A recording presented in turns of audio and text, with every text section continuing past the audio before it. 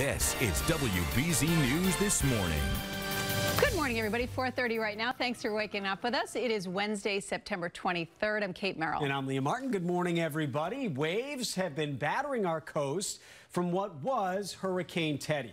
Parts of the sea also seeing flooding, and parts of the area also seeing flooding, and we could still see the effects today.